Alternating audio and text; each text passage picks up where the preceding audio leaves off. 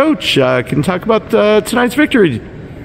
Well, you know what? It was nice to come out here with a W after a long layoff. We haven't played since December 21st, and we got a little complacent with our lifestyles, right?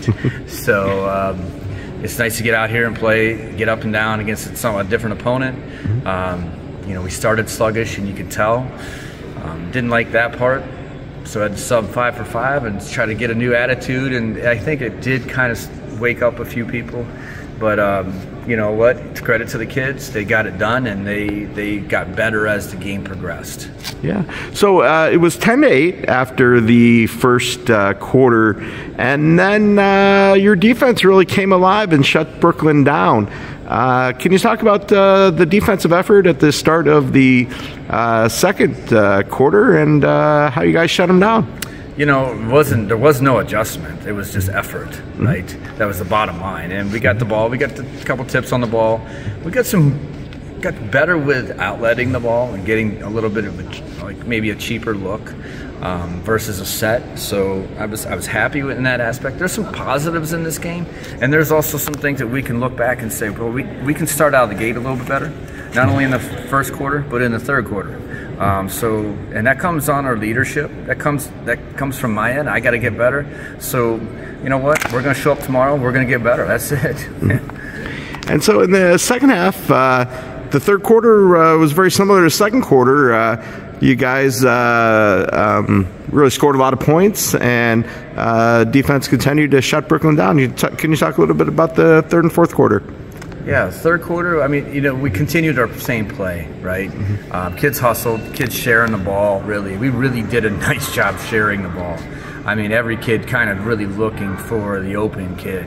And, that makes it a lot easier when you have a little bit of wide open looks versus a contested shot. So I was really happy with that. And every kid really kind of knew where to go. So it was just a matter of executing, putting the ball in the basket a little bit. And then, I think we played 14 kids or something like that, and almost every kid scored, and it was good for some of those kids that don't get in much to see some action, and they did well too. So it's really fun to see.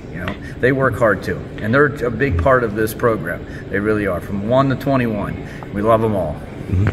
Coach, one of the things I heard you saying on the sidelines as your athletes rebounded the ball was outlet, outlet, outlet. Can you talk a little bit about that philosophy and what you're teaching your athletes when you're encouraging them to hit the outlet pass?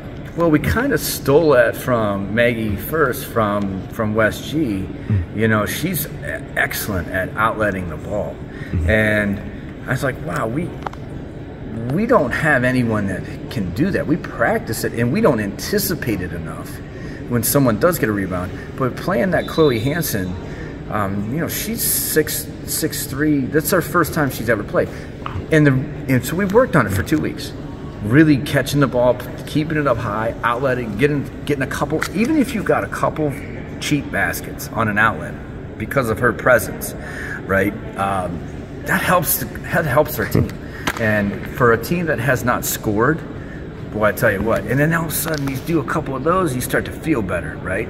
And Chloe feels a part of it. She's doing her part. She's making it. She's starting the whole engine to go. And our girls did a nice job. We didn't execute a couple times on a 2-on-1, but we got work on that. But I'm really happy for the first time. And Chloe earned that time all week. She proved it all week in practice. Like, hey, you've earned your shot. It's your time, so let's have some fun with it.